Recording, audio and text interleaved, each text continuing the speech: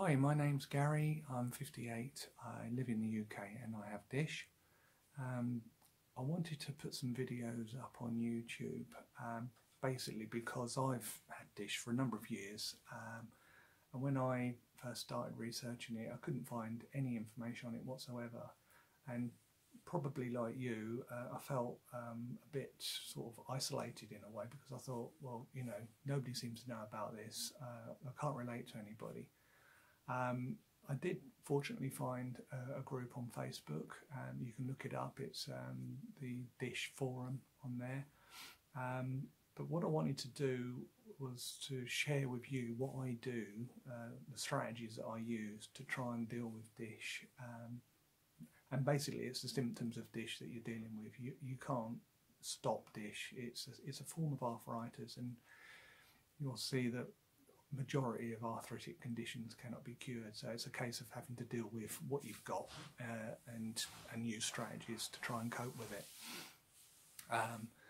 So the first thing that people want to know is what is Dish, and it's an acronym for a rather long-winded wording, which is Diffuse, Ideopathic, Skeletal, Hyperostostis. And basically in English what that means is diffuse means it's all over your body. It can be all over your body.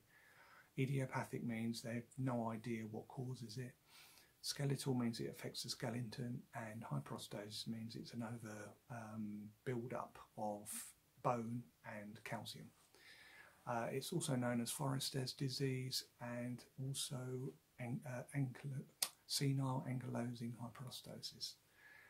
So what I want to do today in this first little video, and you can probably tell I'm a bit nervous because I don't do this on a regular basis, so you know, bear with me if I do seem a bit nervous about it. But I want to explain what Dish is. So I'm not going to use whizzy sliding, you know, diagrams from the internet. I'm not that clever, so I'm just going to use some drawings, and hopefully you'll get the message.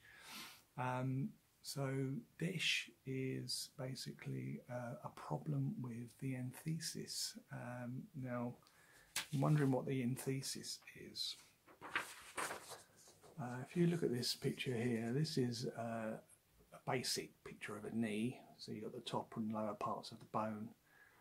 You've got the joint space in between, and to support this knee you have muscles either side, and the muscles then go into a tendon which is stronger than the actual muscle, and then it joins into the bone, and this part here is called the enthesis, where it's the actual anchor.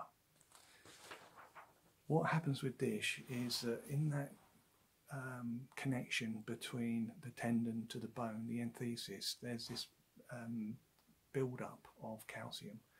I think what happens is that the tendons, as you get older, they start to get harder and less flexible, and the body starts to recognise this as a problem. And because the joint then maybe starts to become unstable, the body's reaction is to start putting calcium in there to try and stabilise it. And what happens with people with Dish is this mechanism just goes into overdrive. So Dish can vary quite a lot. You can have it quite mildly, and it doesn't really affect you until older age. And some people, unfortunately, it starts quite early and quite aggressive, and it does cause problems. So the first thing is how do you get diagnosed with Dish? You've probably been experiencing pain maybe throughout your life, in your back, in your hips. Everybody gets pains, we all know that. But this is quite a lot, quite a few days, a week, and it starts to get worse, and then you're starting to look for answers. So you'll see your GP may get some bloods done and things like that, but more often than not they refer you to a rheumatologist. The rheumatologist will ask you a lot of questions about your symptoms. He'll take some measurements on your back to see how flexible you are, and he'll look at your blood results, and then he'll probably order a plain x-ray of your spine. And plain x-rays are great for showing up any problems with dish, because plain x-rays show up calcium and bone very well.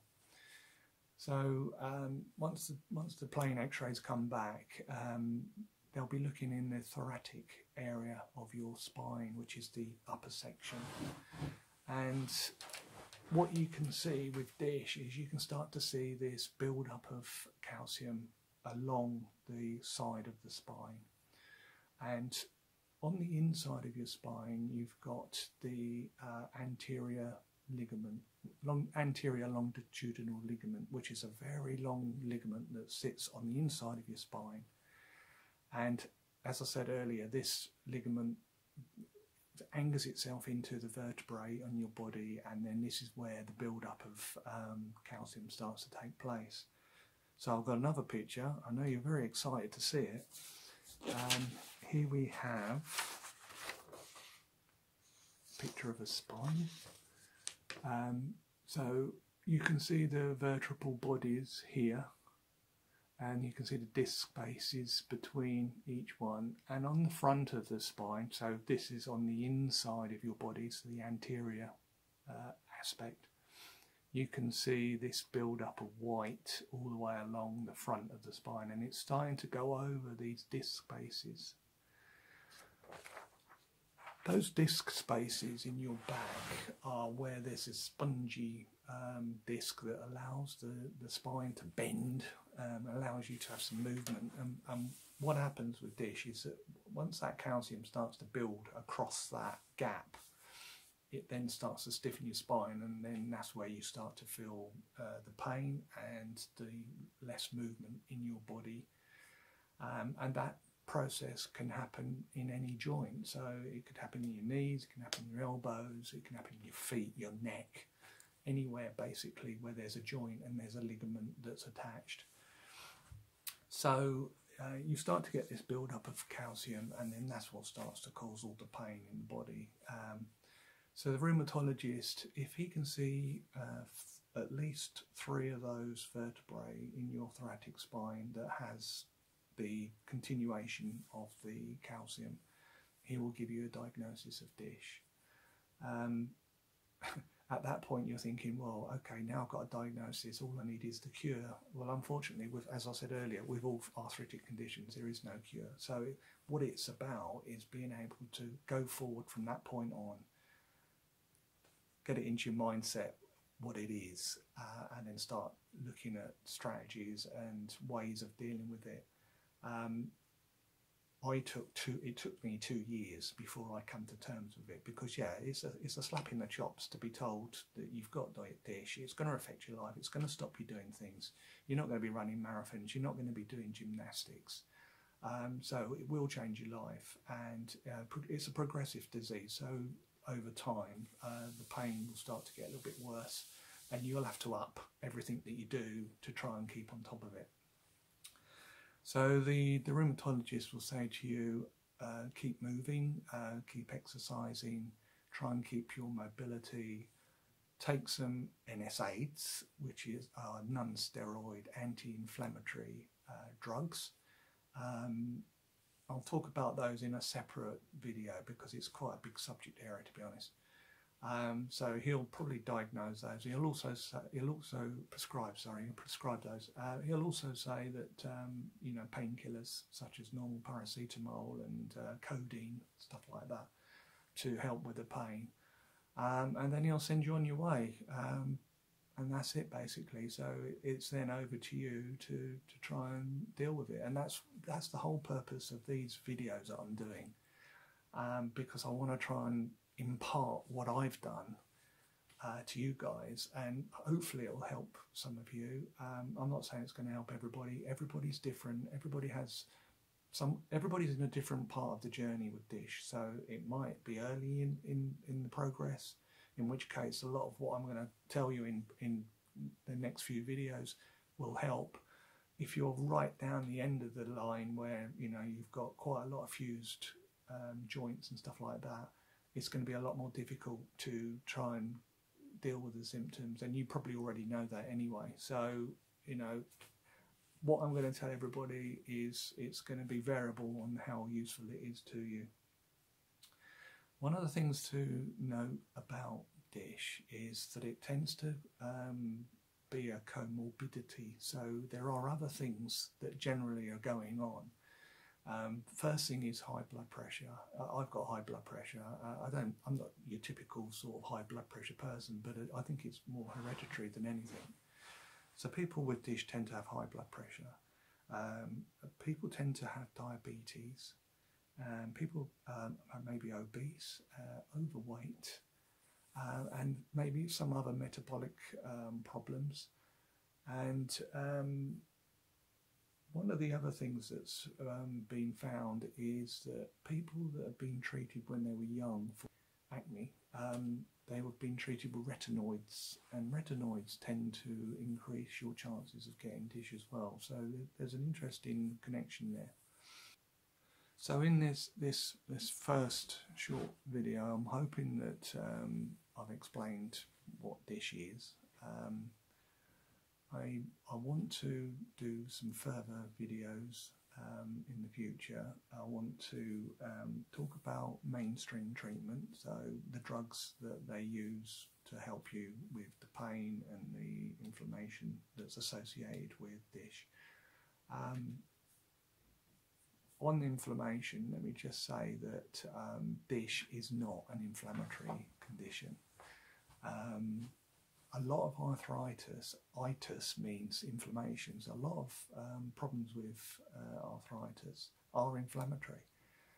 In fact, there is a disease called ankylosing spondylitis, which is very similar to dish, and one of the things rheumatologists will want to do is rule that out, and the first thing they will do is look at your sacroiliac joint, which is a very fine joint inside the pelvis, and if that has fused, there's a good possibility that you've got ankylosing spondylitis. And what happens is that the disc bases fuse in the spine and you get what's called a bamboo spine. So that's the first thing they'll want to rule out. But if you haven't got that fusing in the sacroiliac joint, and you've got this build-up of calcium, which can be seen on the plain X-ray, then there's a fair chance he will say that you've got dish.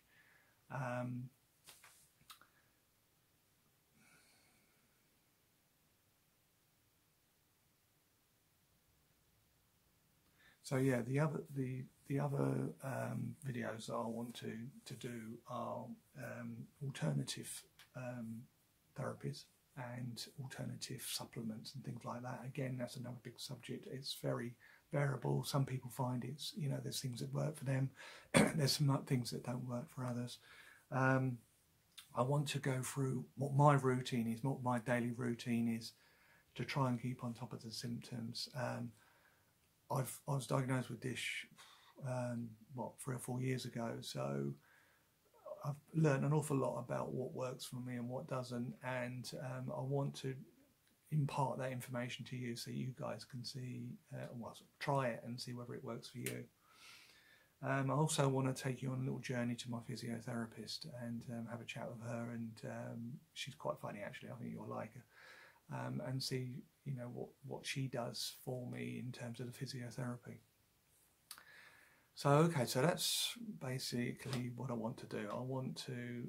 I've explained to you what dish is. I've explained to you there isn't a magic bullet, but what I want to do is impart what strategies that I'm using. I'm hoping that it's going to help you guys. There isn't much information on the internet, so anything that you can get is going to hopefully be helpful.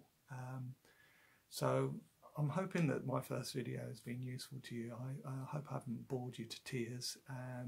So I hope you look forward to the next video, which is going to be, I'm going to talk about mainstream treatment and the drugs that the mainstream guys recommend you use.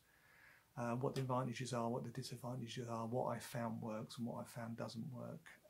And again, you know, different things work for different people. So that's it really.